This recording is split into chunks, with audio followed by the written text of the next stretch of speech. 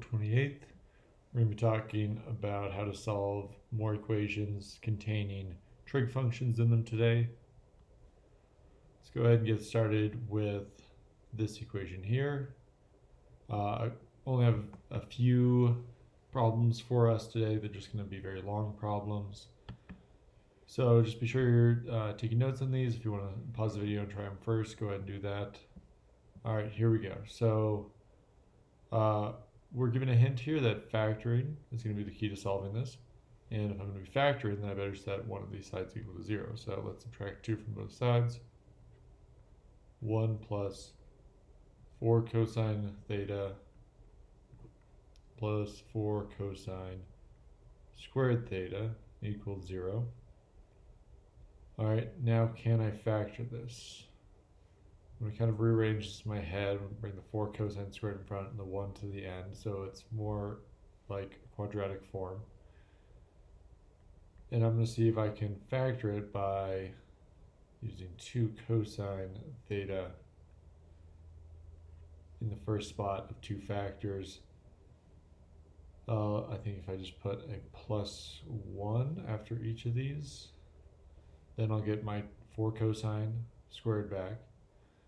I'll get a 2 cosine and then another 2 cosine. That'll add to be a 4 cosine. Then I'll get a plus 1.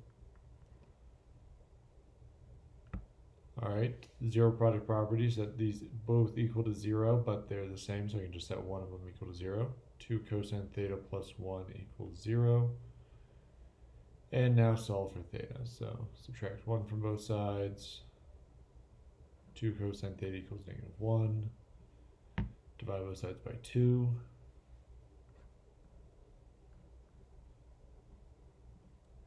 Cosine of theta equals -1/2. Now I'm going to try to draw this triangle into the coordinate plane.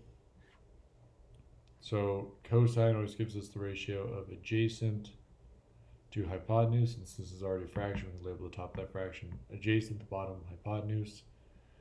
So for the adjacent to be -1, then we got to come -1 this direction from our origin. Then with a hypotenuse of 2, we can either go up to make a right triangle like this, or we can go down to make this right triangle.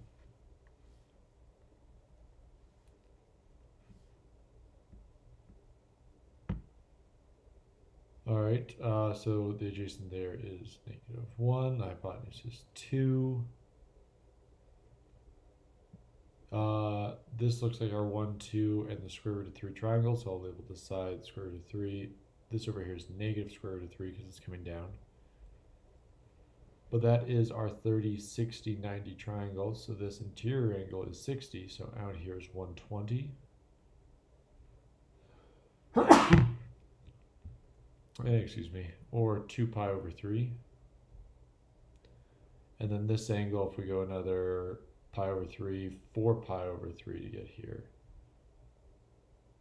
So all the way around to there is 4 pi over 3. All right, now let's be sure we write our answer the right way. So theta here can be equal to either 2 pi over 3 or 4 pi over 3. And both of those, we can get back to that terminal side by adding multiples of 2 pi n. So this plus 2 pi n is something you can put at the end of almost any problem, except for tangent, where it's just plus pi n, and you only have one answer. All right, then we better say that n is an element of the integers.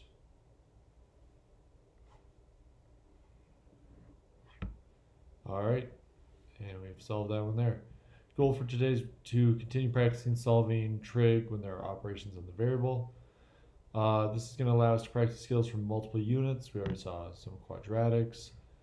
And by the end of this, we really should be able to solve all types of algebraic equations. There's really nothing I can throw at you anymore that you wouldn't know how to solve. We've seen every operation possible within an equation. All right. Here is another very tricky one. Go ahead and copy it down. How would you start on this one? All right, I think an obvious first move is just subtract the cosecant of x from both sides. Maybe that's not super obvious, but now that you see it, that does make our lives a lot easier. Next up, we've got cotangent and cosecant. I'd like them to all be the same trig function, or at least be similar, so that some factoring is possible. So I'm going to turn that cotangent using a quotient identity into cosine over sine. So this is now 2 cosine of x over sine of x equals negative root 2. And I'm going to do a reciprocal identity on this. So actually, let me turn this into a little bit more of a fraction. So reciprocal identity, cosecant is 1 over sine, so this is going to become negative root 2 all over sine of x. And I see some more canceling can happen. I multiply sine of x to both sides, and these cancel as well. Now I've just got 2 cosine of x equals negative square root of 2. Divide both sides by 2.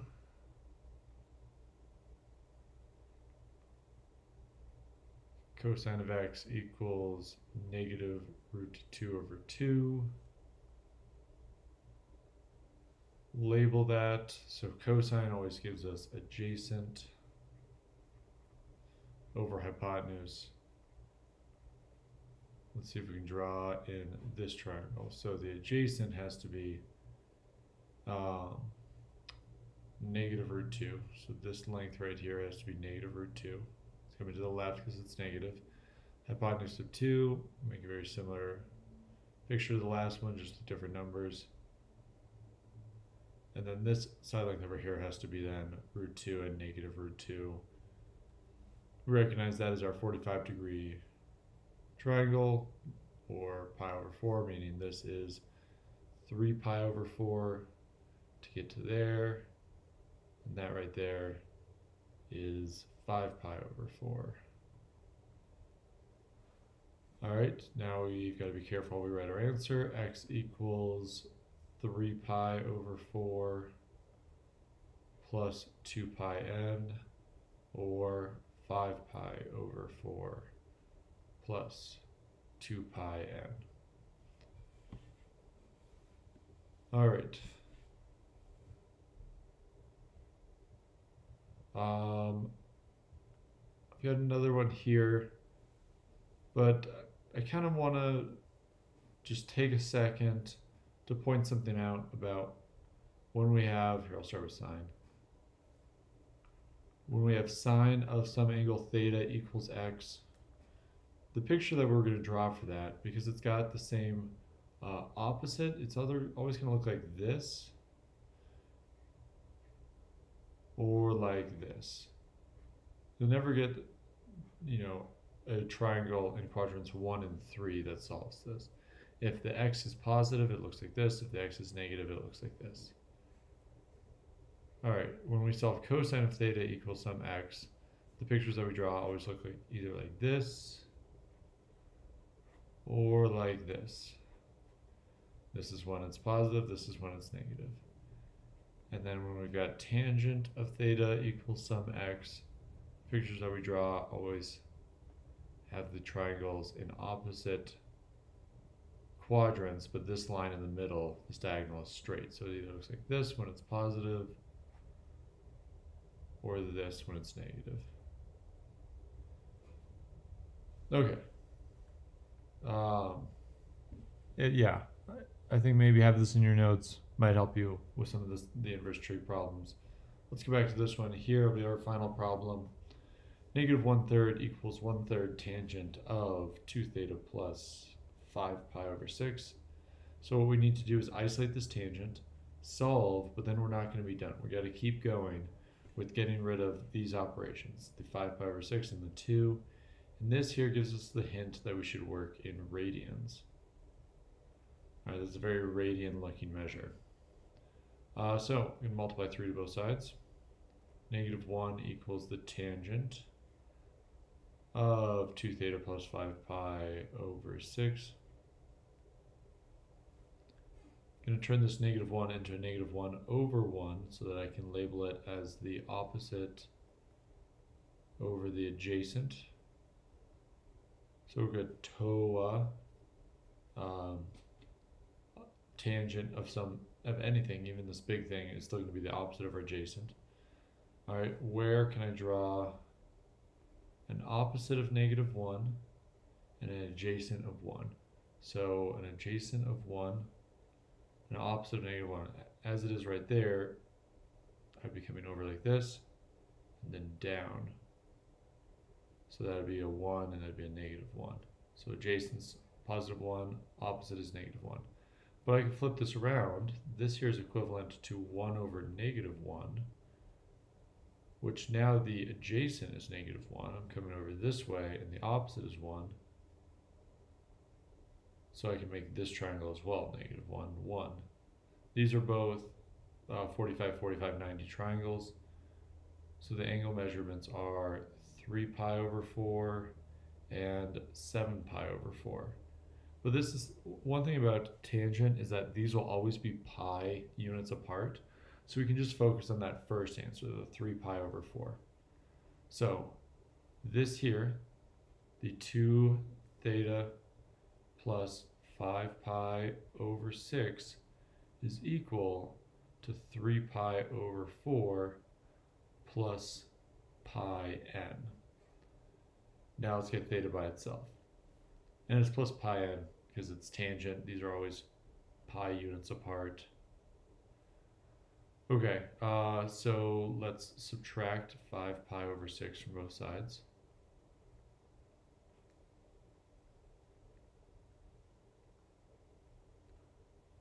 I'm going to use my calculator to do a little shortcut here. So 3/4 minus 5/6. I'm going to hit math, enter, enter, turn that back to a fraction, and get that that's -1/12. So now I've got 2 theta equals -pi over 12 plus pi n. And I'm going to divide everything by 2. Or you can think of it as multiplying by 1/2. So theta equals -pi over 24 plus pi n over 2.